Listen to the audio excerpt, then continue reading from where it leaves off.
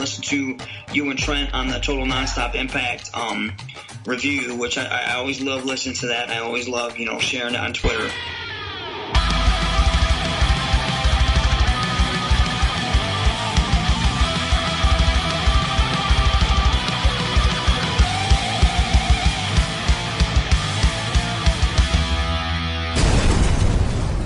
Right now, you listening to The Cart. Charisma, athleticism, and raw talent. And what you're really listening to is total non-stop impact. Don't you dare miss a lesson.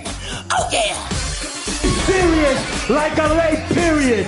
We are point like a decimal. And we like scarecrows outstanding in our field. Welcome back, everybody, to Total Nonstop Impact. Impact Talk for Impact fans, featured right here on the Impact Lounge.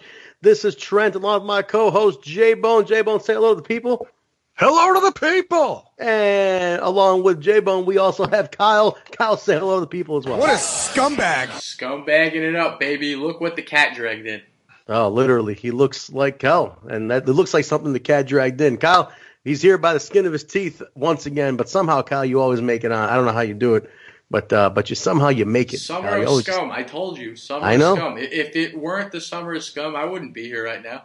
That's true. You'd be all alone, Trent. What a scumbag. That's true. I'd be doing solo casts like I tell you, May was a rough month. May was full of solo casts, guys. It made you a better man. That's what it did. It whipped you and molded you. That's what it did. That's true. It tested the loungers. It tested the loungers. It really did.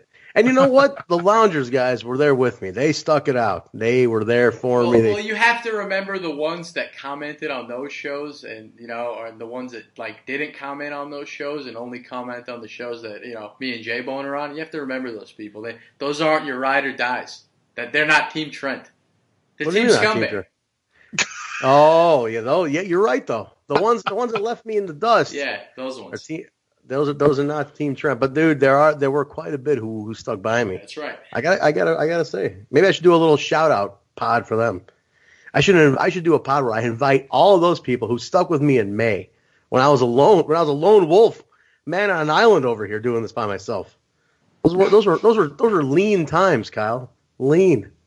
Jaybone, I should have called you earlier, man. We should have had you on earlier. But hey, yeah, it's all right. I'm here now, and proud to be part of the crew, and let's rock this. All right, let's do it, guys. We are here to talk the June 28th, 2019 edition of Impact Wrestling. Impact on Twitch, Impact on Pursuit Network. Guys, I mentioned Pursuit. Let's get the cats. Let's talk about the elephant in the room real quick before we jump into the review. There's a little rumor / semi-confirmed news that went out today that Impact Wrestling is moving to the Access TV network. Jaybone, I know you were a little more read up on this. What did you hear? Let's talk about just a quick thing before we jump into the review. It's unconfirmed, but there's been enough traction on it. Let's just talk about it for a second. Yeah, this came from the Voices of Wrestling. Now, I'm not super familiar with those guys, and they apparently confirmed it on their Patreon. But nothing's been confirmed from Access or Impact Wrestling. Sean Ross Sapp reached out to Access TV, and their response to him was, "Oh, we're going to look into that." Oh, come on. So, well, and they're not going to, if something is supposed to come out at a certain date or whatever, and I don't know who leaked what. Like I said, I take this with a grain of salt, but with a ton of positivity.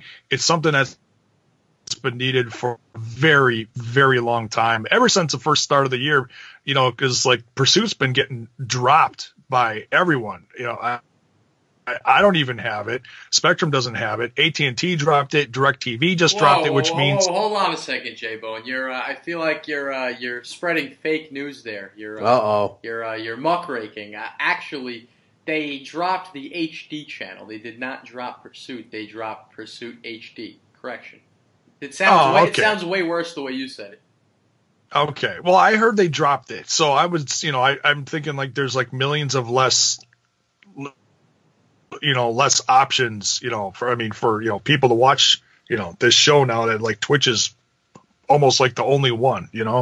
I know there's a few other like people that cut the cable that can still get the Pursuit on their I don't know what the hell they're called, but.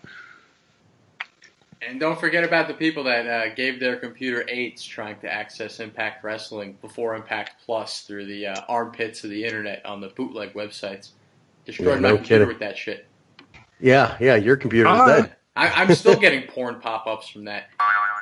All because of trying to get to the damn Pursuit channel. But guys, if this is true, this is good news. Access TV is owned by Mark Cuban. Mark Cuban is, of Shark Tank fame and one of the most successful businessmen in the world.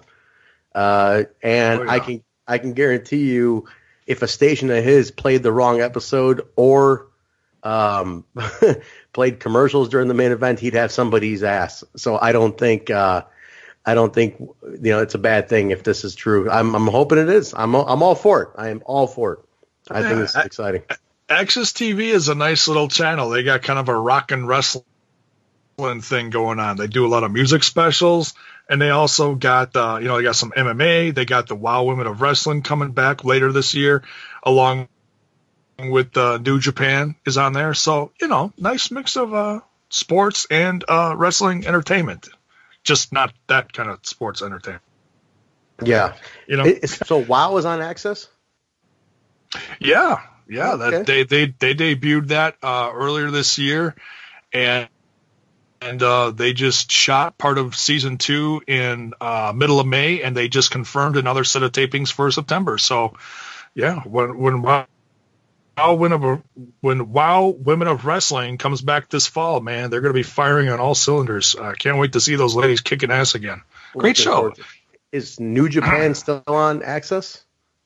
Oh, yeah. In fact, and that's the little bummer part of it. They moved them both to Saturday nights. So, we don't know if and when the day is going to hit where Impact, where they're going to put Impact in to their, weekly schedule. I think fans are hoping for Thursday nights again. We'll see, or they'll just, throw them all on Saturdays, one big shebang. Who knows? Yeah, we'll see. A potential hot spot for pro wrestling on TV. Hopefully it works out better than Destination America did when they put Ring of Honor and Impact together. But I have faith in this. The WOW show, New Japan, and the cherry on top, the best of all, Impact Wrestling. But here's the thing, fellas. If Impact Wrestling really is going to Access TV, because so far, rumor and speculation, or as me and Trent like to call it, a numer. It's just a numer. It's a news-based rumor. But if the channel does pick up Impact Wrestling, fellas, what day of the week do you guys think that Impact would be best suited for? I personally, I wouldn't mind a Wednesday. Wednesday is an easy day. It's middle of the week. Well, Trent. The story going around is that All Elite Wrestling is going to be airing their show on Wednesday night, and I don't think they should go head to head. Yeah, exactly. So either don't go head to head with them, or put them on late at night. I don't know. I don't want them to get the graveyard shift. I don't want them to be too late at night. And also, you don't want that Friday night death slot. You don't want that. So it's tough. It's really tough. There's a lot of pro wrestling going on. Listeners, I want to hear from you guys right now in the comments. Let us know, what day of the week do you think Impact Wrestling would be perfect for? Or would you just keep it on Thursdays? Or go back to Thursdays? If you like Thursdays fine, too. Thursday's great. Yeah, I'm okay with Thursday. Yeah, I agree. Thursdays. It's open. There's nothing else on that they'd be competing with, so why not? Everybody goes out on Friday night. Friday night is such a tough night for TV. Especially in the summertime. Friday's tough, man. Thursday night. I'm saying Thursday night would be better. I mean, the Friday night slot, it's not good. I mean, they haven't been doing terrible with it, but I just feel like Impact Wrestling would be perfect for its good old Thursday night airing. Yeah. It would be nice. It's what they're associated with. It's what they were originally built on, was that Thursday. I like that about them. I love Thursday. Thursday's a good day, man. Next day is Friday. It's chill. Why not? But wait, so AEW is doing Wednesday? That's the idea? They're doing Wednesday? The rumor is the show is going to be called Wednesday Night Dynamite, and that's the rumor. But another numor. Just another numor. Hey, Trent, I got to ask you a question. I don't know if this is on my end. Does Jaybone cut out every he gets a full sentence in and then he chips out for a second, or is that just through my? I'm getting that too. Yeah, it's driving me insane. Jaybone, I love you. I can't have you interrupted. I need the full bone. I need you to be fully torqued, Jaybone. I need you to be at full Wi-Fi erection.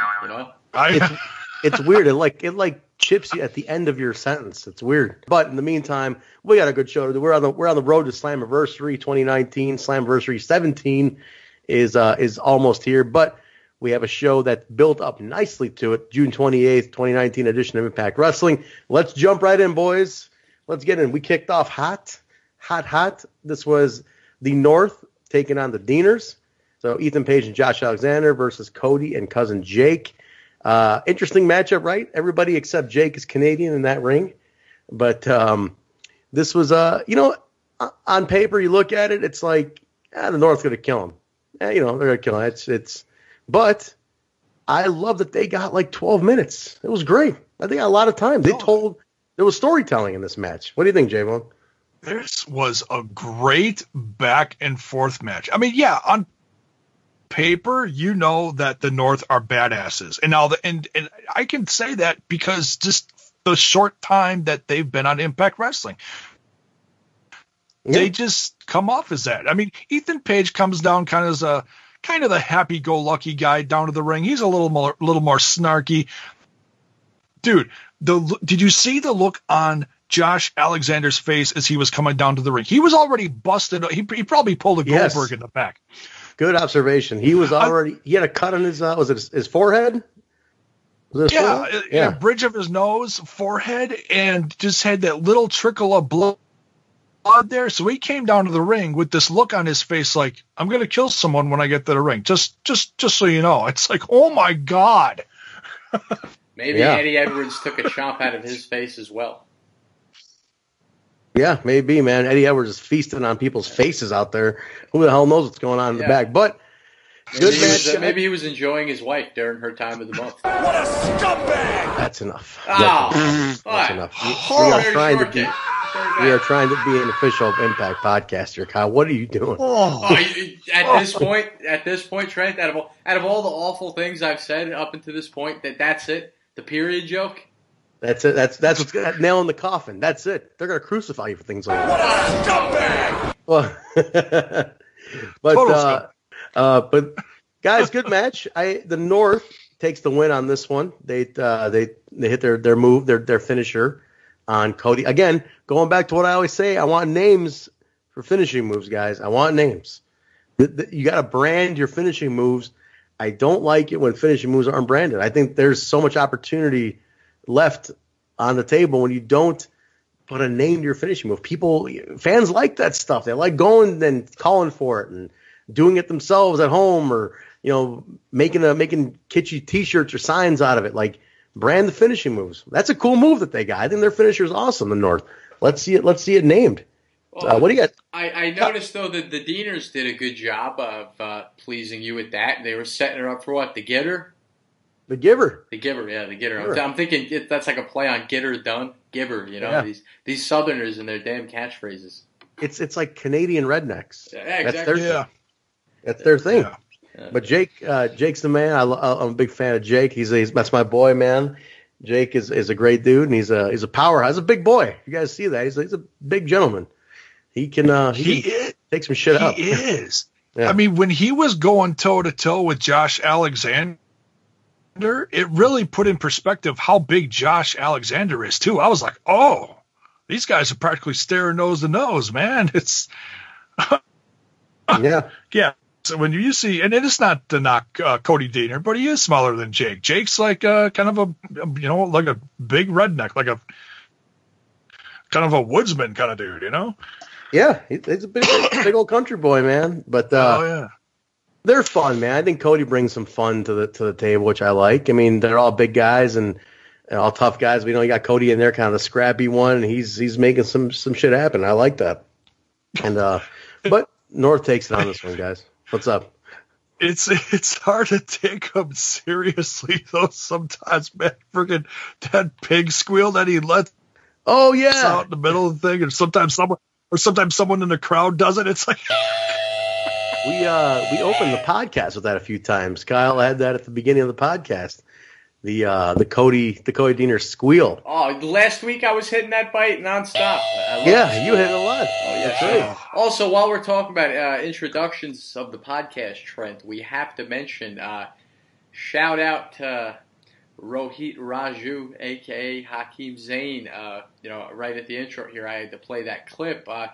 BQ sat down with him and cut a nice, great interview. I really enjoyed it. Good job by BQ, by the way. And in the interview, he said that he listens to our reviews. So, of course, I had to toot our horn and put that in the introduction this week. So, thank you, Hakeem/Rohit. Really appreciate that.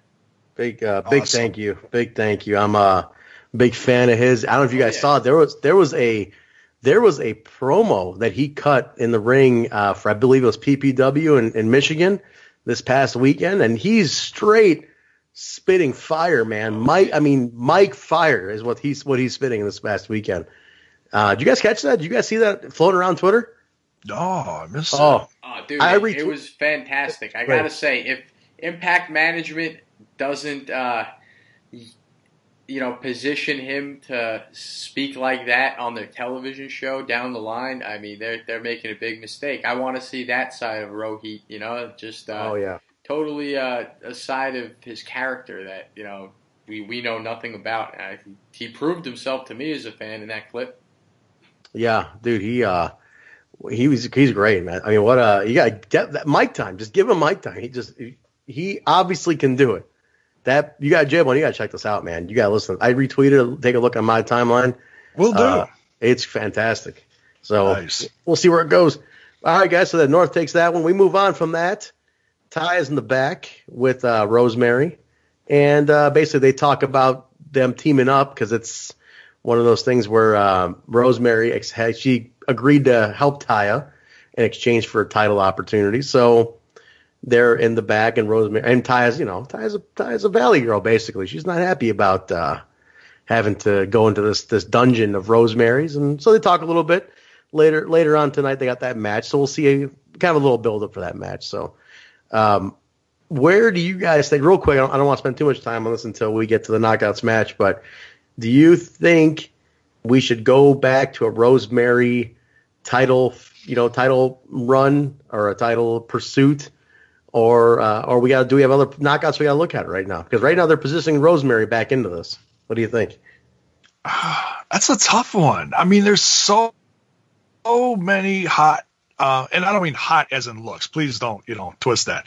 Hot as in great knockouts that are all, they're getting to that point, where some of them, you could definitely put it on them and they could just run with it. And then some think need a little more time, like this buildup of Kiera Hogan. I think we need to slow burn her as a heel for a little longer. Yeah. But, the division is tremendous right now. That's a tough one. Yeah, maybe down the line we get a little we can get Rosemary back in, but I think right now you got a lot more going on. So we'll get to the knockouts match in a second. We got we're in the back real quick, and it's the investigative reporter. Ronaldo Menendez. See, I wrote it down because I always fuck it up too. Ronaldo Menendez. Ronaldo. Why am I messing this up? I've said this before. I've talked about him before. Menendez. Yeah, he's in the back. Say it. You continue. Ronaldo Menendez. Is it Ronaldo? I don't know. It was Ronaldo. Was it Ronaldo? I thought it was Ronaldo. Was it Ronaldo? Is it Ronaldo? It's okay. Ronaldo. So now I'm second guessing myself. What the hell? I feel like it isn't. I feel like Jaybone is wrong, but I knew what it was before you guys started saying that, and now I'm confused. Now I don't even know what it's Rolando. Rolando, guys. Rolando. Not Ronaldo. Rolando Menendez. Rolando Menendez. Damn it, I wrote it down wrong. That's what I knew. I was like, wait a minute. I might second guessing myself. Rolando Menendez, investigative reporter. That's who that is. But He catches up with a doctor, Dr. Ariel, who basically is saying Cage is not cleared. He's not letting him go. He's not letting the champ have his match. So that's going to be interesting later in the evenings. Doctors in wrestling, they never work out. They make an on-screen appearance, it never works out. But we clipped. Now, guys, I want to ask you guys about this in a second. Shout out to Dr. Fishman, by the way. Only a select few TNA nuts will get that reference. Good old Dr. Fishman. Dr. Fishman. Good old Dr. Fishman. But, guys, we get some Stevie. footage. Dr. Stevie, too. That's another doctor. And then the old TNA days. We get some footage sent to us from House of Hardcore. And it's Moose attacking Tommy Dreamer on a House of Hardcore show over the weekend. Or the previous weekend. And he's basically saying it's Rob Van Dam's fault. They stepped away from this for a little bit, guys. I love when they bring in that footage of their guys on other events around the country. I love it. I'm a big fan of them not denying the fact that their guys are on other shows and sometimes even continuing storylines. What do you think about that, Jaybone? Do you want to see more of that, or do you like that they show less of it now? Oh, it just adds build. It adds a little more kind of like realness. Like this isn't just happening on this show. This is happening at other house shows too. Yeah. It just adds a little more beef, a little more weight to the rivalry. Yeah, I love it. Yeah. Kyle, what do you think, man? I think we talked about this back early on when they were doing a lot of it too. I was always pro them using the outside footage because I hate the idea that this is an Impact universe and there's nothing going on outside of it. It's more realistic. They can do more things on the fly, make things a little more exciting. And also, what would be the point of hiding it when all of the one-night-only shows are, co-promoted with independent companies? It all makes sense, Yeah, I agree. I agree. Look at what they were doing a year ago. They were splicing in parts of matches from Eddie Edwards when he was over Noah. And then, like a couple matches later, they were splicing in stuff when Brian Cage was on his undefeated streak down in Mexico. Yeah. And that added so much variety and different. It's like different seasoning all throughout the episode. It's almost like it's presented in a way where it's less about the brand and more about the wrestlers, and that's awesome. Yes, which is good for the brand, though. Absolutely. It shows a more global feel to the whole thing. Like, hey, our guys they do a lot of stuff. Our guys are busy, and the Impact guys are doing something. They're always on the move. It looks good. But cool. Let's jump over Knockouts tag match. Taya and Rosemary taking on Su Yung and Havok. I just got to say real quick, I love Sue's entrance is one of the best. I want it to just keep getting. I want them to keep building it more and more. I think her entrance is great. But now, hold on, Trent. I'm going to cut you off because I've been following your takes on the Su Yung entrance for quite some time. We've been doing the show together for about a year or so now. Almost a year, Kyle. Almost exactly a year. When is the big anniversary, by the way? Do you have that information? Because I believe my dumbass doesn't have it. We officially became Total Nonstop Impact. I believe it's going to be next week, I believe. Oh, I got to double check it. I think next week's the 1 year. Nice. The big 1 year anniversary. We're going to have to, pull some shit out for that. Yeah. Yeah, we should go back to the original first episode together and see how it went. But yeah, we'll get to that. We'll get to that. But what were you going to say? I didn't even get to ask you what I was going to say. So I remember a few months ago you were like, man, they're starting to put less, work into Sue's entrance. I believe maybe they got rid of the smoke machine or the flashing lights or something at some point. Have they satisfied you now? It's good again. We're getting there. We're not 100% yet. We're not 100% yet. Was there an initial first entrance that was like different? Like, explain, Trent. I need to know this. Well, first, they used to always dim the lights. They had more smoke. They had more red lights going on. They even, they had the bride. At one time, the brides were on every entrance. That was like, oh shit, that's cool.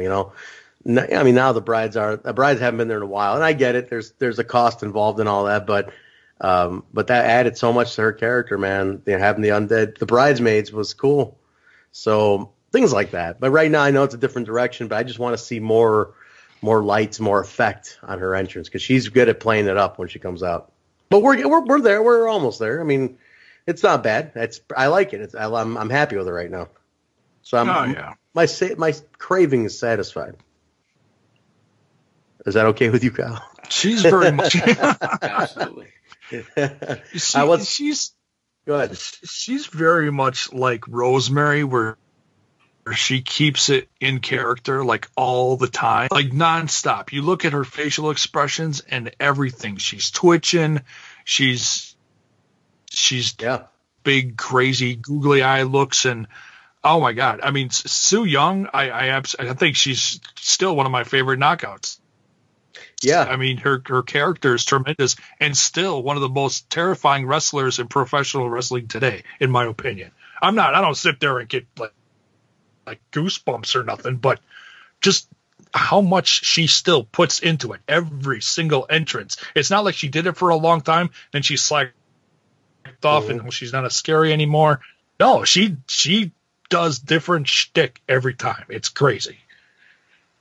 Yeah, and also on social media, right? Those two, Rosemary and Sue, they don't break character, man. They are in character all the time. So I appreciate that from the two of them. I think that's pretty cool. But guys, we get this tag match here. This was it was a lot of back and forth. Pretty good match. Pretty standard tag match. But they went to a double count out, which is it's chaotic basically. But then there was a little brawling afterwards. Rosemary had pulled out thumbtacks at one point. They were going to suplex her. Havok breaks it up. Sue hits Havok by accident. I mean, it's chaos, right? Because the match, the Monsters Ball match, the Knockouts one, is all four of them versus each other.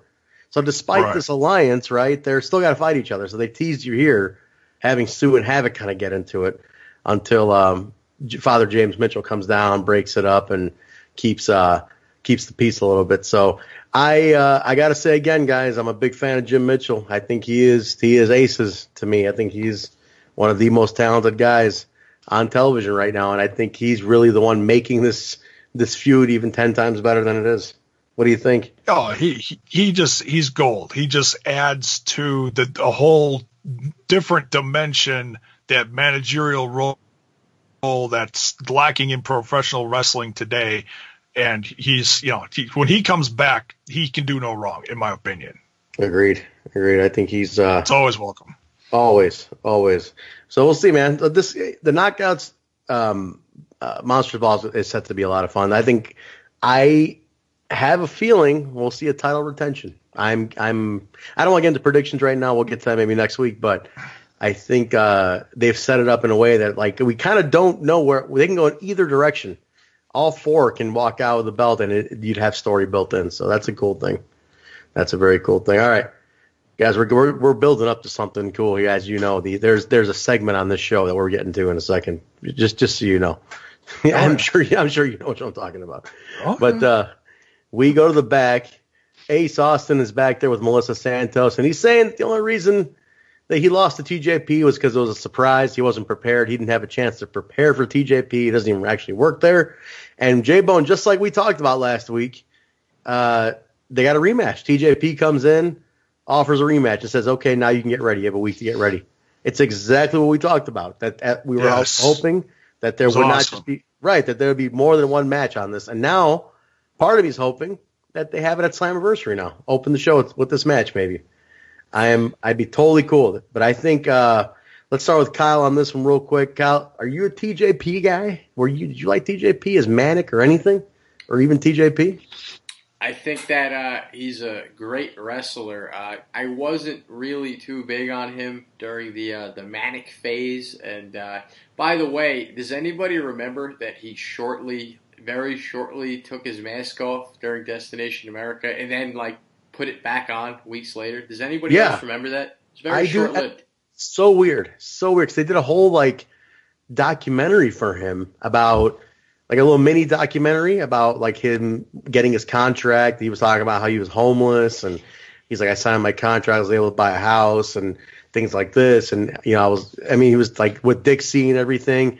So like, dude, they did show his face. You're right. They went back to the mask. I was like, what what?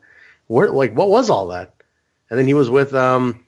He was in the Revolution. I wasn't too big on the Revolution. And me, like, I'm a huge, Impact fan. And very rarely do I not enjoy something from the company, but I gotta say, I was not into the Revolution storyline at all. No. I thought it was terrible. It was such an odd group. Jaybone, you remember that group? No, like I said, that must have been during a period of time when I wasn't, a little back and forth and watching it. You mean to tell me, Jaybone, that you didn't watch James Storm push Mickie James onto train tracks off of weird security cam footage? You missed that? I remember. I just don't remember the. Yeah, really. Wait, what is she doing on Raw? now, as much as I hated the Revolution, I got to say that I really did enjoy the.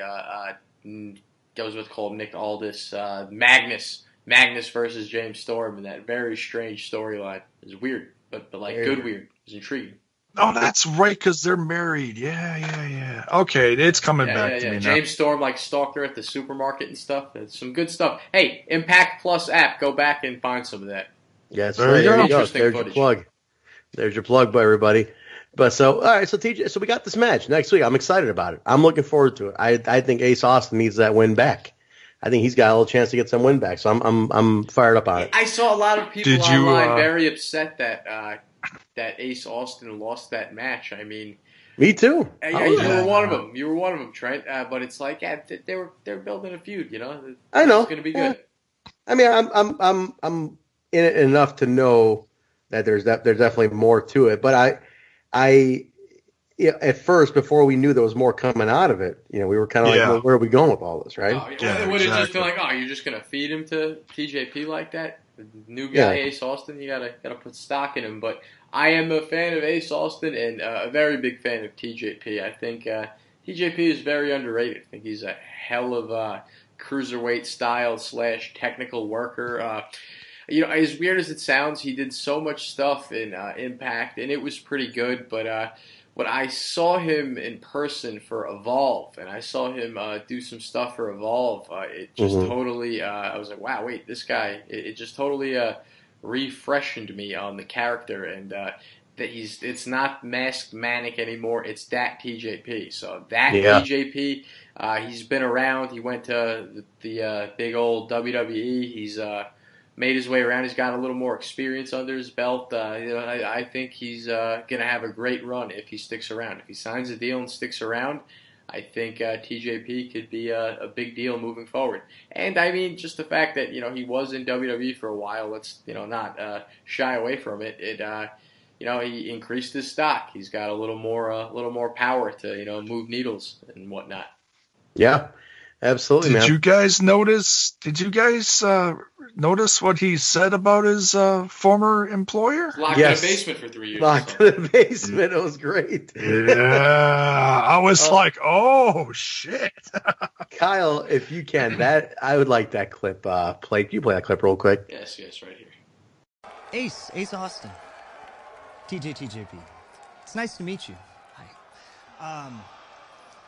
I'm terribly sorry about barging in on your message. I know you had something really important to say, but I just felt like I had to stretch my legs a little bit because I've been chained up in a basement for the last 3 years. You know what I'm talking about. Which, by the way, I'd like to say, what's the big deal about being in a basement, all right? I took offense to that. Yeah, really. I was living in my parents' basement when I was a kid, man. I moved to the basement. Yeah, I live in my parents', roommates. I live in my roommate's basement. What's the big deal? Yeah, what's the big deal? Yeah, I just doubt he called Vinnie Mac daddy, Listen, I think every wrestling kid remark at some point lived in their parents' basement, right? No, they're my roommates. They're not my parents. They're my roommates. Hey, listen, my old room that was in the basement of my parents' house is now basically one big ass storage closet because my mom's got a ton of shit in there. They couldn't wait to get me out of there. Like that's all it is now. It's like just a ton of shit. All my stuff's gone, boxed up, Rubbermaids. But But anyway, all right, guys, we're back on track here. We're losing. We're talking about basements. I don't know. Oh yeah, TJP basement. Don't be surprised. That's what we do. Off the rails. The tangents. Off the rails. Like riding the crazy train over here, man. Off the rails. God damn it. All right. Well, speaking of off the rails, the Deaners are at the bar getting hammered because they lost and they're pissed off. They're drinking that Southern moonshine. Well, we don't know what it is. I'm guessing it's some Molson though. They're Canadian. Well, at least Cody's Canadian. Like, I'm gonna guess it's Molson. Or even some shittier beer. Like No. Molson is what the North would be drinking. These guys are rednecks. They're trailer trash. They're drinking moonshine. It's got to be moonshine. I think it's moonshine out of a beer bottle. I'll ask Jake. I'm going to talk to Jake and say, Jake, what beer are you drinking? I'm going to ask him. I'm going to see Jake in 2 weeks, and I'm going to talk to him and ask him. I'm going to say, what the hell were you drinking? Probably some good old Budweisers, some good old Buds.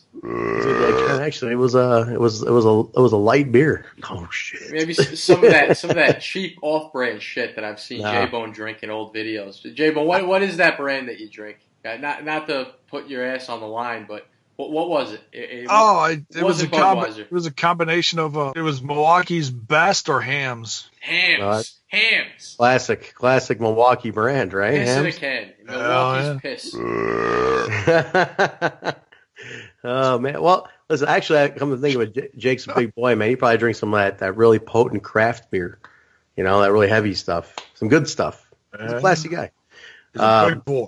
Big boy. He's a big boy.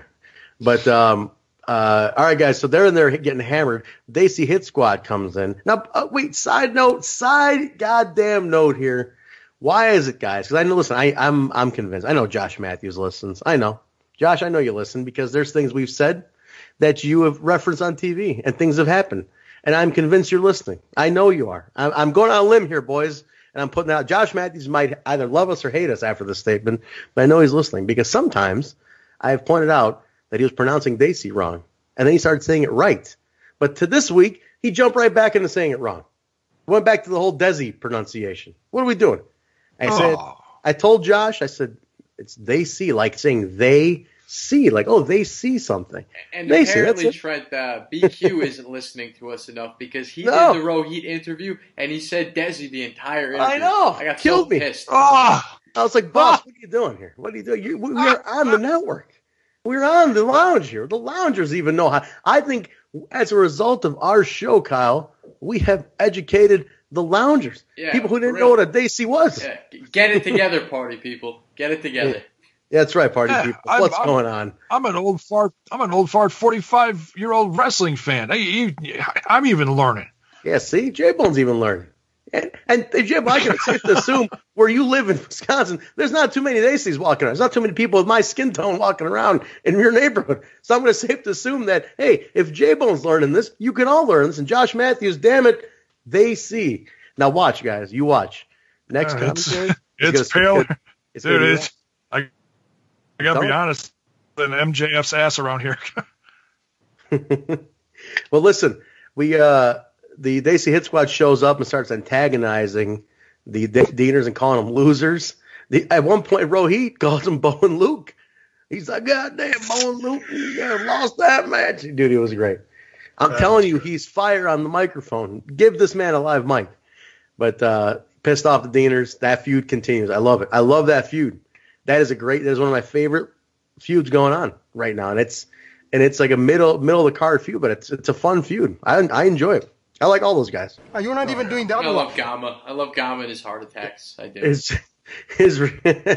I also love like his. Kyle? Did you catch his? You're not even doing that. When the two boys were like antagonizing the Deaners, like Raj was like making fun of him, and Gamma's just kind of snickering and doing that like henchman laugh. Like, what a bunch of losers. He's great. He's such an animated character. The great Gamma Singh. I gotta say, Impact Wrestling, they're the managers. We got Sinister Minister. We got Gamma Singh. I mean, they're doing it right with the managers. It's like that. It feels very 80s, but it's like with a modern twist.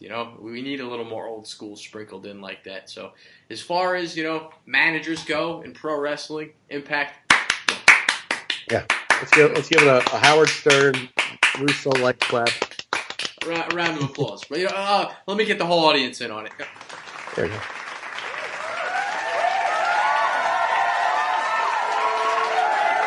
Thank you. Oh, what a lovely audience. What a lovely audience. Listen, I want a little trivia for you guys. When Raj walks up and he says to Rohit, he goes, "Look at these gande gore here." He said something in Indian. Look at these gande gore. You guys want to know what that translates to? It means, what is it? It means, look at these dirty white boys. bunch of honky crackers. That's basically what it is. It's a way of saying, look at these dirty scummy rednecks is what it basically way to say that. It's dirty Cracker white Mania. Boys, we're coming to the heat here. We're coming to the meat. One of the big heavy moments of the show here. We're in a church. Eddie Edwards is in a church. He's in the church and he's about to confess. The Padre comes up to him, puts his hand on his shoulder, which Jaybone turned out to be the priest. It wasn't Raven. It was the priest. Whose hand it was. Yeah. But puts his hand and says, how long since your last confession? Eddie starts spilling his guts. Eddie is breaking down. He's on that path again. First, Sami Callihan drove him to this. Now, Killer Kross. Eddie Edwards is losing his mind. The hand at one point, it's still there, but then the camera pans and it's Killer Kross. Killer Kross's hand is there, and they have a face-off. So he basically they had their face-off, and then at one point it ended where Eddie left and Kross stayed, and the priest came back and said, "What about your confession?" And this is a clip. I need you to play this clip real quick about what Kross said to the priest, please. How long has it been since your last confession, my son? I confess my sins every day. What do you mean by that? Father! I would like to confess my sins to you.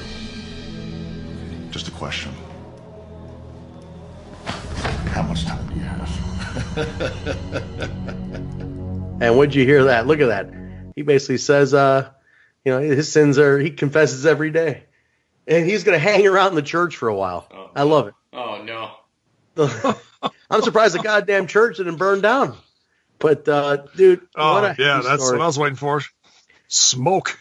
My only gripe, we all talked about this off air. My only gripe is that Kross had nothing for continuity's sake, to sell the blood and the violence from the week prior. I mean, from what it looked like he got bit in the face, I was hoping for a Band-Aid. That's all. I'm a big continuity guy.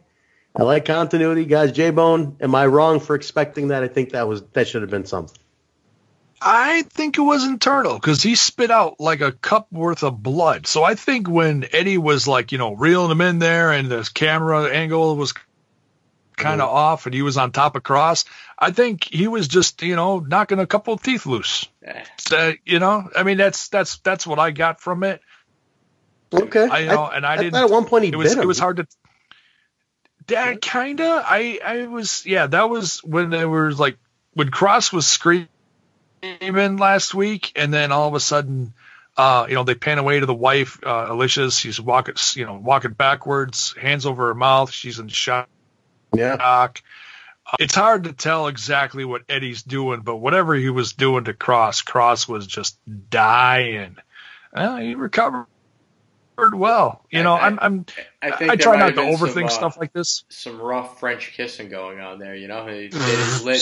When your girl bites your bottom lip. Eddie's a psycho. I wouldn't put it past him. I wouldn't put it past him. And not that there would be anything wrong with two guys making out on TV. It's 2019. It's perfectly acceptable. But Eddie's a psycho, man. I think he went for the lips. You're killing me. He's spitting out the blood.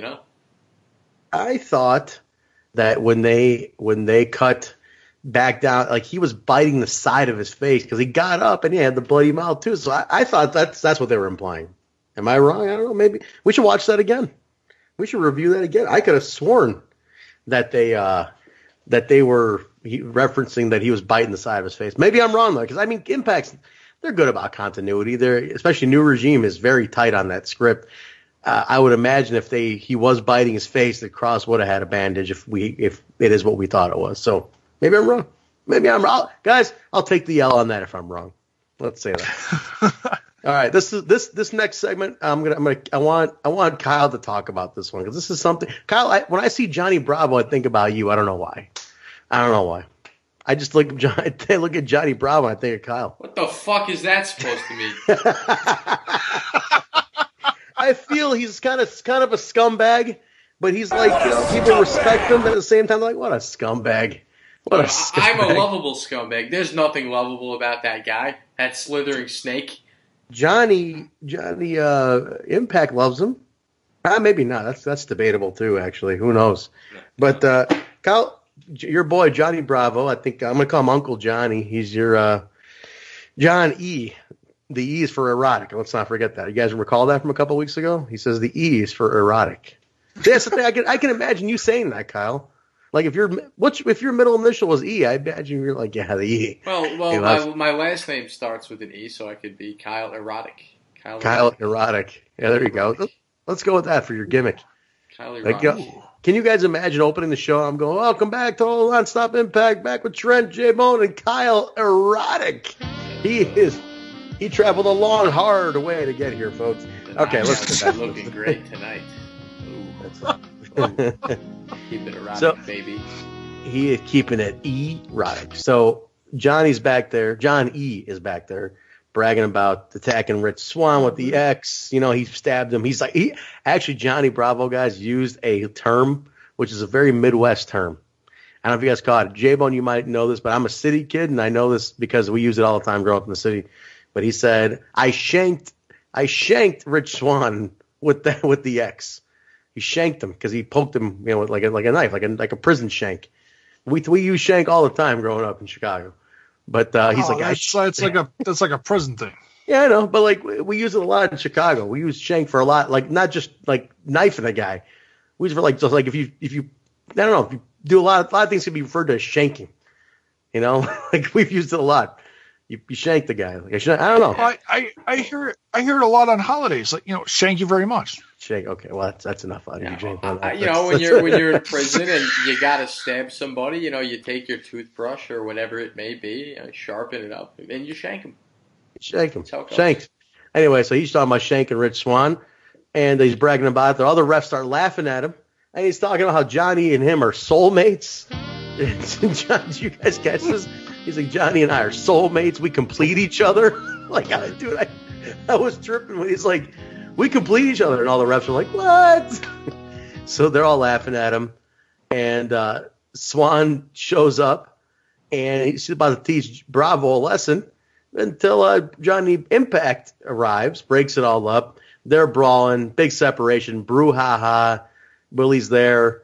And then Johnny, in a moment of anger, accepts a match on their behalf, tag match. Johnny Bravo and Johnny Impact taking on Swann and Willie Mack. This is kind of cool because Johnny Bravo used to be a wrestler, guys. I'm putting that out there. But hilarious. I think it's great. What do you guys think? Jaybone, let me start with you on that.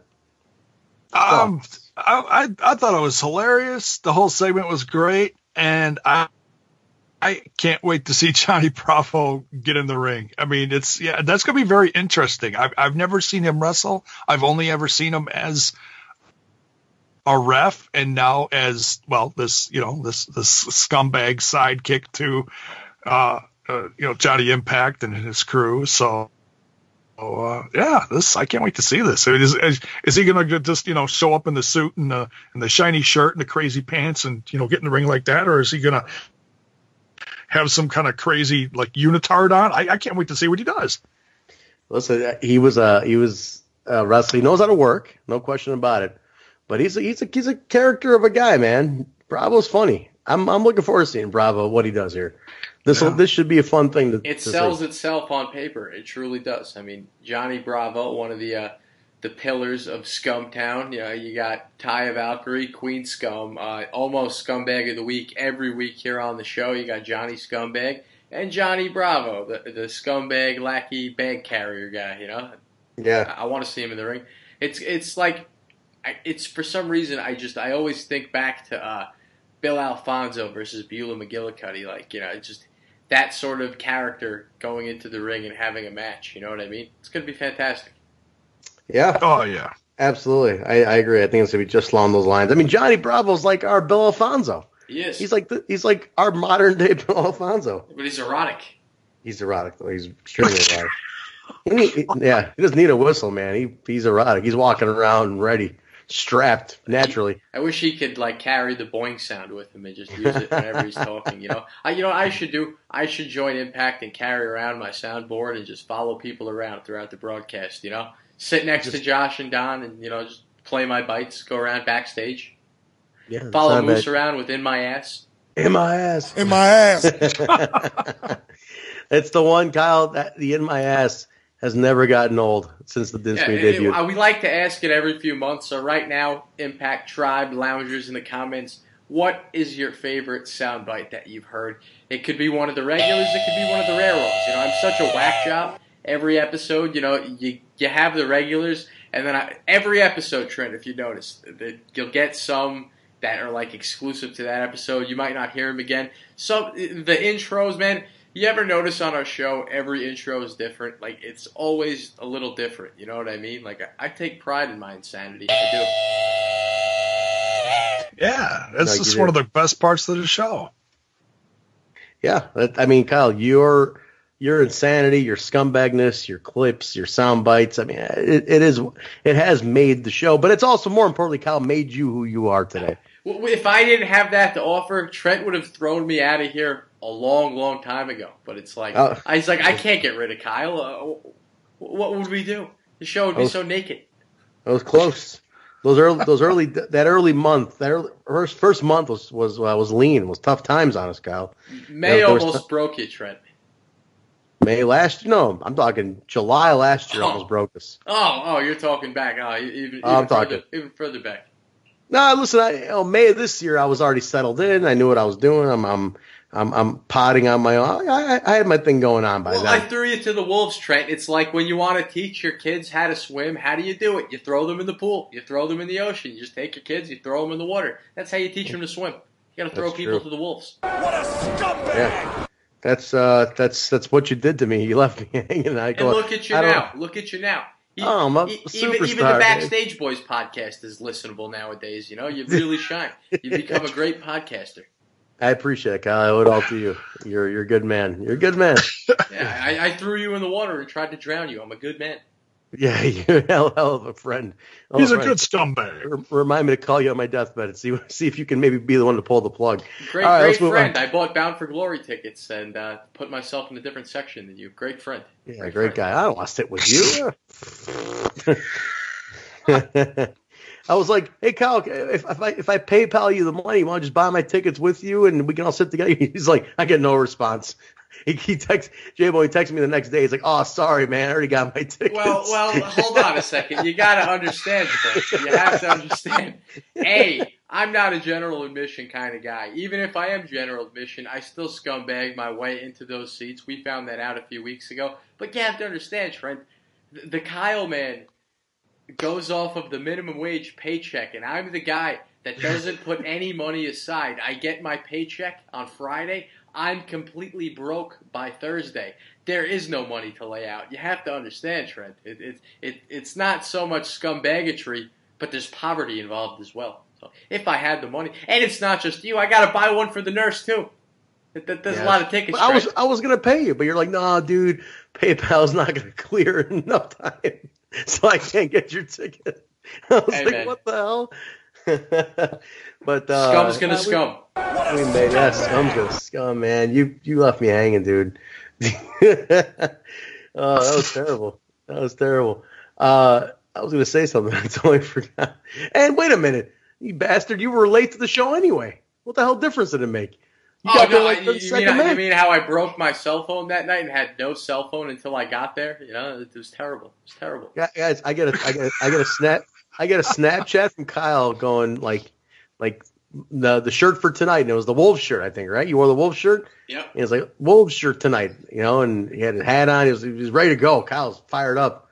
And I'm like, oh, cool, he's almost here. I get to finally meet my boy, dude. I'm first time meeting him in person.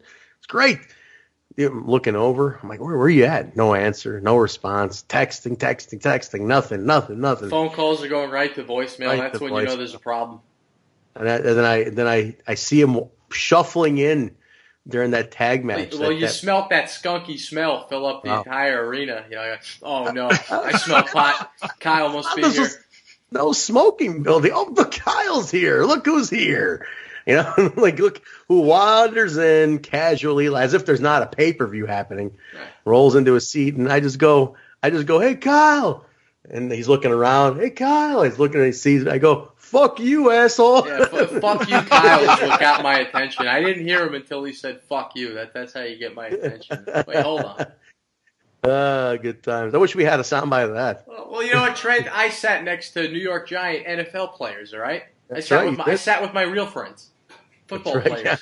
You're a baller, dude. You're a G. Nice. You're a total G, Kyle. What can I say? Speaking of G's, look at this. We got Sami Callihan with Madman Fulton taking on Fallah Bahh with Scarlett Bordeaux. Guys, I gotta say, this. I'm gonna say it now. This match stole the show from me. I can't believe how damn good Fallah Bahh is in the ring now. He's lost 100 pounds. They said 100. You can tell. Oh my God, he stole the show. I was so impressed with him. Sami, to me, is the best. Sami is my number one. I think in the business today, Sami Callihan's number one. So Sami could, take a shit and it'll be a 5-star match for Meltzer at this point. You know what I'm saying? Like he's tops. But I think Fallah did an amazing job. What you got, Jaybone? Give me your analysis on this one, man. I think he looked fantastic. He did. I mean, this is another example of Fallah Bahh knocking it out of the park as a singles competitor. Did you notice what Don Callis said early on in the match when he was all fired up? Yeah. He goes, what did he say? He goes, all you got to do is flick that certain switch and you're going to see a total different Fallah Bahh. And that's something I said a few weeks ago. And I'm like, I would love to see a full-blown heel Fallah Bahh, just a badass Samoan, just, kind of like Fatu, only different, He could do it, man. He could do it. I think he's the guy. I mean, because dude, he can go, man. Like I can't get over his cardio. The dude is never blown up. He's rolling around, taking like what the fuck? I'm like shit. He's rolling around. It's unbelievable. He's flying around the ring like a damn lucha. It's crazy. Yeah. He's getting so good, man. I love him. If I, when I get the money and I start buying Impact t-shirts, his shirt is going to be one of the first ones I buy. That's top of my list. That's awesome. Kyle, you a Fallah Bahh. I know, Kyle, you saw Fallah back in the Syndicate days, right? I talk about that probably once every other month here on the show while discussing Fallah Bahh. I like to remind the people, I saw Fallah on the Indies in this heel character, very similar to like a Yokozuna, and he was fantastic. Man. I really, really enjoyed it. I've told the story before, but in case you're new to the show, I'll tell it again, and to let you know, Jaybone. So one night I went out with my buddies. And a bunch of drinks at the bar, a real late one. I came home at stumbled in 4:30 in the morning. And at 5 a.m., I found this show on the public access channel called PWS. It's not on anymore. It was a New Jersey-based indie fed. And it was cool, man. They did like...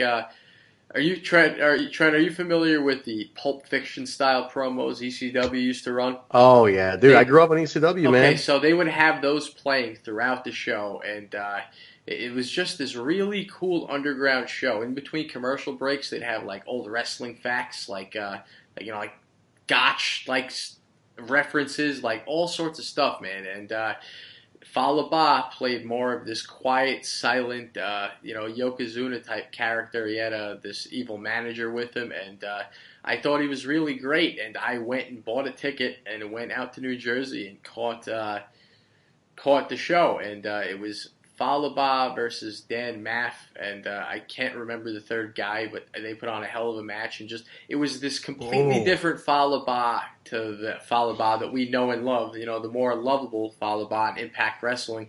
But I never forgot that, and I always thought in the back of my head during this Impact run, I would like to see him transition into that character. But people really love Fallah Bahh. Like he's so over as a babyface. I don't know if they could pull that off. I really don't.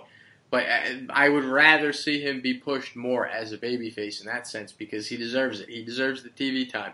Followed by one of my most favorite episodes in the modern era, Trent, was Followed by versus Austin Aries when they had the whole roster. Yeah. Well, the whole roster came out for it around the ring. That was one of the best episodes of the modern Impact era. No doubt. No doubt. That was his coming of age match. That was the match I think that turned the tide for him. I think because people are like, wow, this guy just isn't a comedy guy. He can go.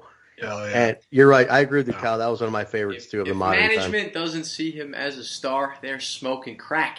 They have to be. Yeah. Yeah, I agree, man. I think that he is definitely great potential. But he showed it, man. He showed it right there. So, good match with Sami. Sami wins.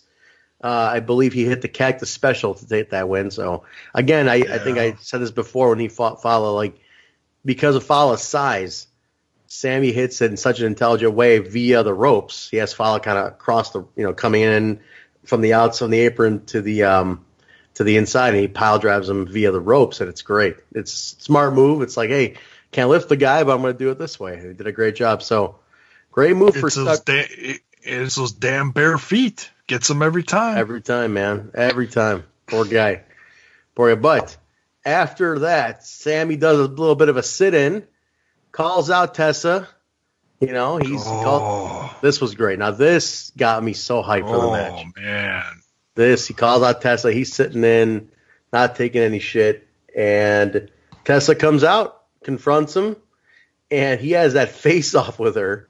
And then he kicks her in the face. And I was like, whoa, shit. And then the rest of OVE come out. I think Fulton had a bat. They're about to take her out, man. And that was ugly. It was ugly, but he pile drives her. I mean, he really went. Sami went hard on this one, man. Took out Tessa. So this is going to be a fantastic goddamn match at Slammiversary. I think it's gonna be poised to steal the show. Here's the thing. That's exactly what I'm saying. Here's the thing I want to ask you guys. I'm not going to spend too much time on it. We'll talk about it maybe once Slammiversary is done. Intergender wrestling, are you guys fans? It's a big topic right now. What do you guys think? Jaybone, where do you stand on it? I'm good with it if it's not just thrown out there for shits and giggles. I feel like the way that Impact is doing it, they've got a whole storyline wrapped around, Tessa Blanchard. She's facing some opponents, some opposition with the male roster, and it started kind of goofy with the whole disco, and now it's getting a lot more serious. Ramped up really quick with the OVE and different members, and like I said, if you really dig deep, and I know I've said this before, but it's worth repeating just to remind the fans, because I understand that this is not everyone's cup of tea. I get that. But if you look at it from the bigger picture that, hey, remember Tessa when she first came in and everybody hated the shit out of her? Oh, yeah. This is still part of that redemption story, in my opinion. It's like, because everybody hated her so bad, and you can't just have a one-off or this feud with Gail Kimmett. Oh, now she's a babyface. Now we love her. I'm sure there's plenty of fans out there that's, screw that bitch. I still hate her. You gotta prove it to the fans why you should love Tessa Blanchard. And I think this is a great way to do it, especially with what OVE did to her in this episode. Oh my God, the straight boot that Sami does. He's just old, and then the shot to the gut with the baseball bat, and then the pile driver. Oh my God! And she's her selling is just gold. She's like completely out. He kicks back, puts her feet up on her gut, like, "Yep, I did that. What are you gonna do?" Yeah, it's great. Sami can get anything over. I'm telling you, man. He is just he's too damn good. Damn good. So we'll see. I'm excited about this one. Kyle, you an intergender wrestling guy? I don't think I ever asked you that. Well, here's my take on all of this. It has to be done right. like Tessa has been built up for this. Tessa is the above average. She's a machine. She's a total fucking machine. In my opinion, she's the one that you do it with. I mean, it has to be the right type of female wrestler. It has to be like her. If Havok were in this position, it'd be believable to me. It has to be one of your bigger girls. And I get it that people are funny about it, but I mean, it fits to the narrative of today's society. I mean, female equality, girl power, all that. It's very relevant in today's world. It's a good story to tell. Like, you know what? I caught that after the AEW show, Tony Khan did a press conference, and he mentioned that he didn't like Jordynne Grace getting punched in the face by a guy at one of their previous shows. I really don't follow the company. I'm not sure what it was, and he said because it's domestic violence. How is that domestic violence? I mean, a professional wrestling entertainment show is not a husband putting his hands on his wife.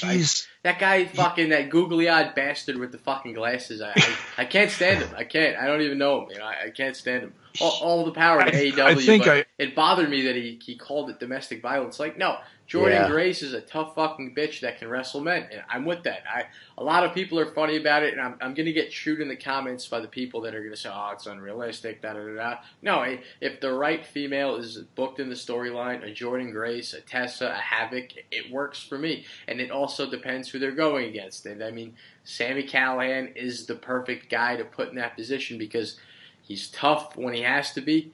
He can play kind of a chicken shit almost when he has to be. He's like the perfect character to put in it. And I mean, can we just mention seeing a woman get pile driven by a dude on TV is pretty shocking. I mean, it used to happen all the time in like 1999. Almost every week that would happen. But nowadays, we haven't seen that in a long time. It shocked me. Seeing him kick her in the face and hit her with a pile driver, it gave me a shock that I haven't felt from a professional wrestling show. And I don't know if that's good or bad in quite some time. But, to answer your question, Trent, simply, yes, I am for the intergender wrestling. I think it's in 2019, I think it works. I totally do. And you have to have the right people doing it. And Tessa is totally believable. And it's not domestic violence. Don't call it. No. It's an athletic competition. He's getting a lot of heat for that press conference you mentioned. He said a couple of funny things from what I understand. So, Jaybone, I'm sure you're probably aware of that. But yeah. Rick Moranis motherfucker. It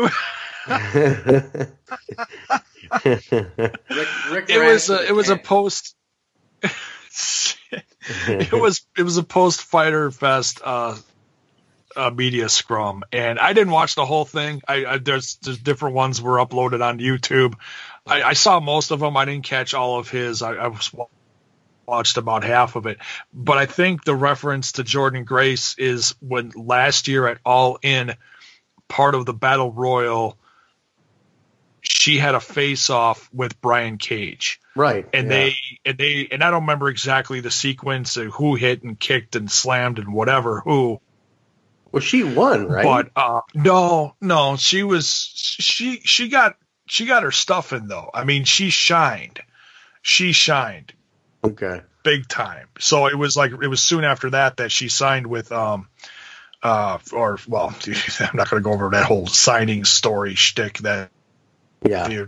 Oh no, she's not signed. I'm not talking about that stuff. I'm just that she got the attention of Impact Wrestling. They were at the show. Scott D'Amore was there and probably was like, boom, sign her. Hell yeah. You impressed her. Well, listen, I think, like I said, Kyle, I think it's with the right players involved, it works. So, and in this case, the right players. So, cool. All right, let's. We got a couple more segments here. Let's get to it real quick, guys. Move along. Well, I'm moving. God damn. I'm not rushing you. I'm just saying, move along. We've already got the people in here for an hour and 11 minutes, Trent. We can't keep them here all day. You're not rushing you? I know you're not Russian. I thought you were German. All right, anyway, listen. Oh. Let's. I'm a kraut, damn it. A sauerkraut. You're definitely sour, that's for sure. A sauerkraut at that. 6-man sour scumbag. Sour scumbag. He's a scumbag kraut. Can you say scumbag in like a German accent, Jaybone? Yeah, with a straight face. I'm trying to introduce German Jaybone. Das scumbag. Das ist a scumbag. A scumbag. I don't know. Yeah, stick with Dusty Bone. Stick with Dusty Bone. Dusty Bone's good. We could say it in a Russian. What are we doing a Russian one, Kyle? Would you like a Russian scumbag? Hello, Kyle. You're very scum. You're a bag of scum. Now, excuse my ignorance here, Trent, because I really don't know your native tongue. What is scumbag in Paki language? Call it that. I don't know what you speak. What your native tongue is. I mean, I'm still teaching him. I'm still teaching the kid. All right, scumbag. And I mean, dude, I'm trying to remember here. I'm ignorant, Trent. I cut every class in school. I never went to social studies. So what language do you speak in Pakistan? So in Pakistan is the language is called Urdu. Urdu. Urdu. And Urdu is it kind of built off of Hindi, which is that's why I can understand the Desi Hit Squad.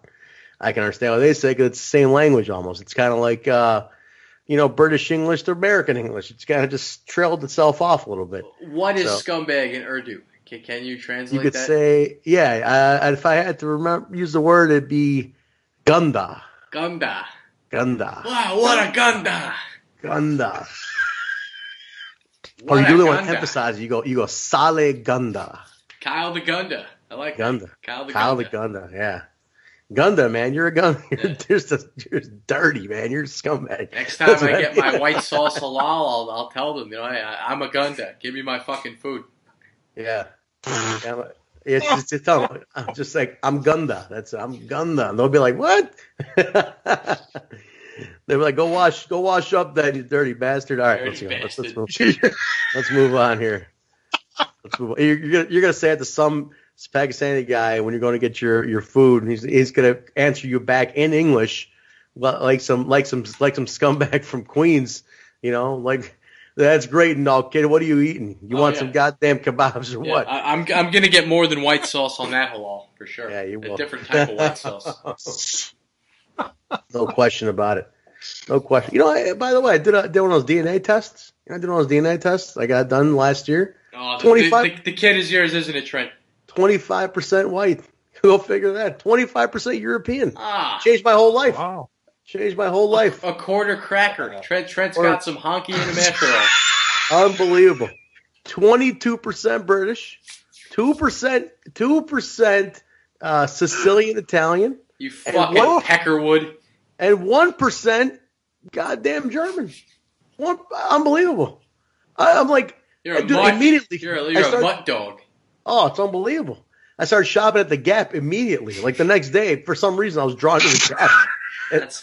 Let's stop at the Old Navy, honey. I'm gonna go check out some of their blue jeans and rugbies. I started wearing shoes with no socks. It was like my whole life changed. Extra mayonnaise on my sandwich, please. Oh yeah, well, plain sound, no spice, plain. I'm telling you guys, that 25% of me changed my life. It's the elitist. Super elitist just jumped out. It was nuts. 25%, unbelievable. Don't put any salt and pepper on that, sir. I don't like my food spicy. Yeah, exactly. Unreal, man. Unreal. But anyway, moving on here. How the hell did we go into that? Moving on. LAX, Santana Ortiz with the Laredo Kid and Conan on the outside, taking on the Rascalz, Dez, Wentz, and Trey. A little bit of a preview of Slammiversary for the tag team titles. This match, my exact words were, shit, I blinked and I missed 78 moves. There was so much happening in this match. It was nuts. But what a big result. The Rascalz beat LAX. Trey made the pin. I think he pinned Ortiz. Trey with the pin. Yeah. And then they went to the back, and then they're arguing about who's going to be the two to fight at Slammiversary against LAX. Hilarious. Right. So they're in the smoke room, and Trey's basically like, well, I get to do it, right? And Wentz is like, no, we're the team, me and Dez. And then Dez's like, what are you talking about? And he's like, wait a minute, but me and Trey have a finishing move. And Dez's like, we have a finishing move. He's like, no, we don't. Me and Trey do. So, like, it was all this thing. Hilarious segment in the back. Let's talk about the match for a second. Jaybone, what do you think of this match? I thought it was there was so much happening. It was so much fun to watch. Dude, they're beefing in the middle of the ring before the action even starts. Did you see the look the Rascalz face. This is a different Rascalz team. I was like they came to like, all right, we're here, we haven't smoked in a week. We're here to win this. You know what I'm saying? Oh yeah, no doubt. And then, they're practically nose to nose, and Laredo Kid dives over LAX and takes out all the Rascalz with a body press. I was like, oh, what the hell? That's that hot start, man, right off the bat. I was like, insane. Kyle, were you? I know you only went to one night of tapings, right? Was this during the night you were there? No, this was taped on Friday night, I believe. Everything I saw is done from here on out. It's Friday night stuff. Gotcha. I was curious how this came off live, because it looked like the crowd was losing their mind on this one. It looked like a lot of fun, ton of fun to watch. But these guys are all aces, man. These guys are never disappointing. They're always nailing it every time out of the gate. I can't imagine them ever having a bad match. But let me ask you guys this. Who do you want to be the 2 at Slammiversary? I'd like it to be the original 2. What do you guys think? Jaybone. Oh, God, that's a tough one. Yeah, I'd say the original 2. I feel like Trey is a great part of the group, but we've seen him as a solo guy so much. I think they should stick with that. And I really like what Wentz and Dez do together. Yeah. I'm like, gonna put in the nicknames. But yeah. Oh, and Wentz is, getting sassy in the smoke. I know this is after the match, but man, when he got like sassy at the end of that and he was doing the hair flips. Oh yeah. He was getting sassy. Oh my God. What a ride. He's like, I'm out of here. I can't, no, stop. I'm out of here. That's hilarious. Who is your favorite Rascal? If you had to pick one. Kyle, I'm going to come to you next on that question. Oh, favorite Rascal. That is tough. I mean, the whole intro to these guys was this last year with Dez on the X division, and he even won that X Cup tournament. Yeah. And I gotta say him, but I mean it's really close, because I know a lot of people reference Trey to just a smaller Ricochet, and Wentz has got that whole punk rock feel to him that's just off the wall cuckoo. They all bring something so cool to the table for their group. I gotta say Dez though. Dez guy. What about you, Kyle? So you look like a Trey guy to me, Kyle. You're asking me to pick my favorite flavor of ice cream. I love them all. I love them all. We can't have one without the trio. But if I had to boil it down to one, I think I'm a Wentz guy. I like Wentz. There's a special bit of wackiness to him, just like me. I'm a bit of a wacky guy. I like Wentz a lot. I think he's great. But if you're asking me who's my favorite in-ring competitor, not so much the character, probably gonna go with Wentz again. Wentz is my guy. Wentz is my Rascal. But I do love Trey and Dez too. Me too. I have a hard time picking my favorites. I think Dez was the first one I became friends with. I think he's the first one I talked to. I gotta say Dez, just because we got a little more time being buddies. So he's a good dude. He's a great guy, man. I like Dez a lot. So I'm aiming for the original 2 at the pay-per-view. We'll see. I think clearly Trey is definitely going to make his presence felt here, though. He's got to. I mean, or, guys, we do the Freebird rule. We do a Freebird rule, and any 3 of them, or any 2 can hold at any time. That's another option. So, something to consider. Adds another dimension to the whole thing, yeah. Little mystery. Yeah. So, something to think about in regards to that. So, we'll see where they go with it. Next week, we're going to find out. We'll know fairly soon, actually.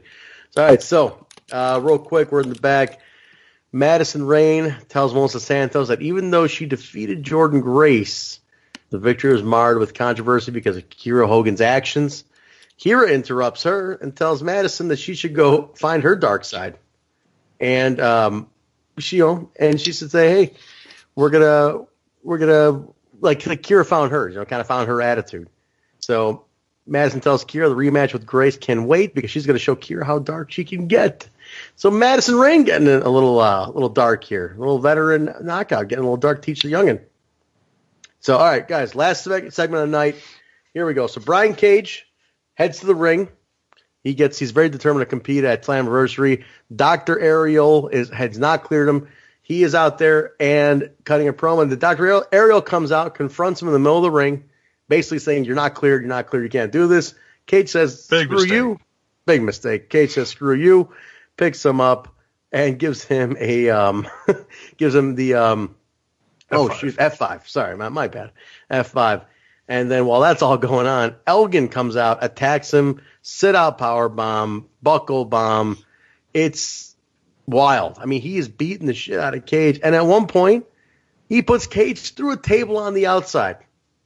Yeah. Goddamn. I cringed because I'm like, this guy just came off an injury. What the hell are you doing? But, dude, they had the X's up. Callis was there. Elgin attacks Callis. And he's about to beat up Callis. And they did that is a first. Big time. I think Kyle was very scared for Don on that. But terrifying. Terrifying. But then there was a great shot, guys. This was the last shot of the night, basically, where Cage is out, right? So he's on the outside. Medics are there, strapping him up. So Elgin's about to powerbomb Callis. He's got him, and they cut over, and Cage is rising from the apron through that bottom rope, and it's like, holy shit. He looked like such a badass. And they get in, brawl is on again, and we go off the air. What a great way to end that show. Fantastic. Real quick, Jaybone, you hype for this match or what? I think that was the final push I needed to see. Hell yeah, man. I can't wait to see this match. The buildup of Elgin has been gold. It's almost been a blessing that Brian Cage has been injured. Not that you want him to be gone, but it gave this feud a little time because he did come in and get offered. He go straight for the championship, but then Cage is gone for a while, and then this is gonna be great. It's gonna be fun times. Kyle, I know you're psyched for it, man. I know you're psyched for this one too. So. Should be exciting. The problem is I don't know who to root for because I love Michael Elgin and I love Brian Cage. That's the thing. Right? They're both prime for this belt for the win. I don't know who to go for, man. The buildup of Elgin has been so good and believable. He sent people to the hospital just like everything he said he was going to do, he did. Yep. No question about it, man. But guys, that was it. That's the wrap-up. That's June 28th, 2019, Impact Wrestling. We got one more Impact before we go home for Slammiversary. We also got Bash at the Brewery, which I think is airing after Impact or before the last Impact goes on the air next Friday. And then Saturday you got Friday. What's that? Friday and Saturday they got shows. And then which is funny. So they got two Impact shows in the same night. That's weird. That's going to be one fun night. So I'm looking forward to parking my ass and watching those. That'll be fun. Bash the Brewery. Then you got the Impact. Then you got the Saturday show, which is the co-op with RCW and Booker T. Sunday, the pay-per-view. So, guys, exciting week coming up. Look for some good hype, I'm sure, online. We should see some really fun stuff as we lead into the final week. But, guys, that's gonna do it for us. Kyle, let's get some plugs here before we get out. No. Whoa. You think we're just not gonna pick a scumbag of the week, Trent? I thought we could get away with it. I thought we established you're the scumbag. No. You're not getting away with that. You fucking guard. What was it? Guard. Gunda. You fucking Gunda. Yeah. No. I think that. We have to pick a scumbag of the week real quick. We'll go around. And then after that, from now on, we need to pick an MVP of the week. How are we going to pick a scumbag and not, pick an MVP? That's my new thing here. So let's pick a scumbag of the week, shall we? Oh man, go ahead. You kick it off, Kyle.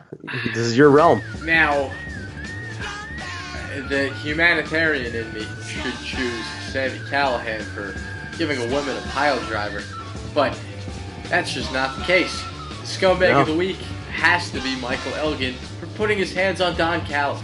Don Callis is not an in-ring performer. He's an announcer.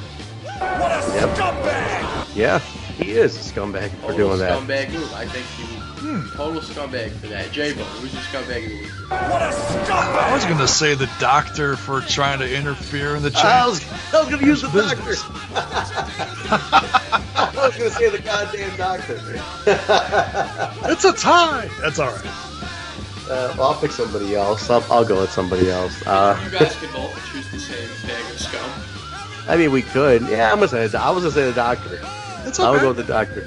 Yeah. That's fine. I'm not going to be like, no, man, I picked the doctor. You can't pick the doctor. No, that's fine. But the hero of the week is Don Callis for putting himself in harm's way. I'm going to give it to Don Callis. Well, yeah, my MVP of the week, Trent, has to be Follow Bob, because Follow Bob just show improves every week on TV. Whenever they put him on, he knocks it out of the park. Huge. Looking great with the weight loss. You know, he's getting to be a slimmer bot. But every time he's out there, he just knocks it out of the park. So, you know, if to choose from this episode, I got to say Follow Bot is my MVP of the week. Jaybone, you got an MVP? I think I do. Go ahead. Ladies and gentlemen, my MVP of the week is Killer Kross. Whoa. Controversial pick. For walking into that church and not exploding into flames. Wow. And I have to mention Impact Wrestling's Twitter page put out a preview for next week's episode. And in the preview, in the quick little vignette, you see Killer Kross taking a drink out of what looks like a goblet, almost like when you go to church and you drink the blood of Christ. I believe he was sipping on the wine.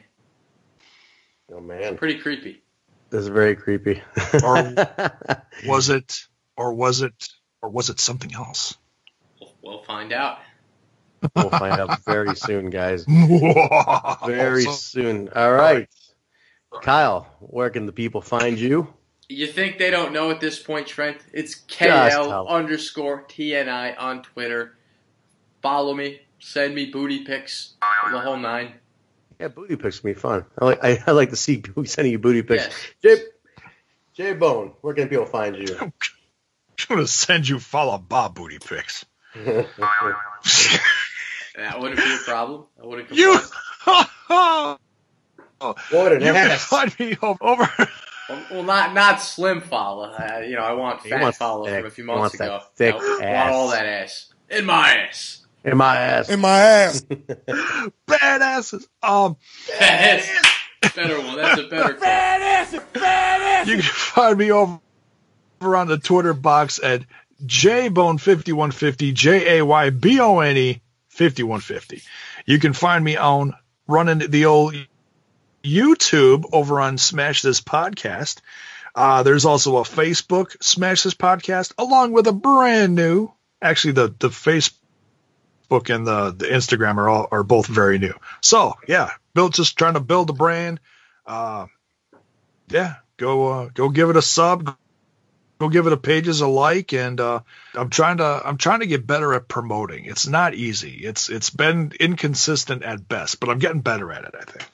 You'll get there, Jaybone. The power of the Impact Lounge is going to get you get you where you need to be. Guys, they've helped out a lot. Trust me, I love them. Very nice. Very nice. Guys, you can follow me at Vanilla Joke on Instagram and Twitter. Connect with me there.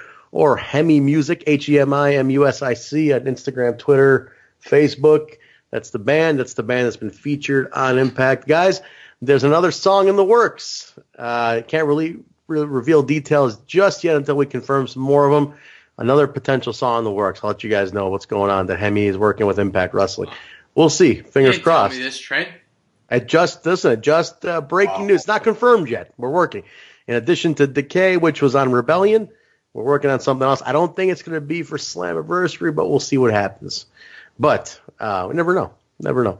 But, guys, you can follow this show at We Talk Impact on Instagram, Twitter, and Facebook. Just type in We Talk Impact. The Total Nonstop Impact comes right up. You'll see it right there. Connect with us. Follow us. Whatever you got to do. Give us feedback. We love it.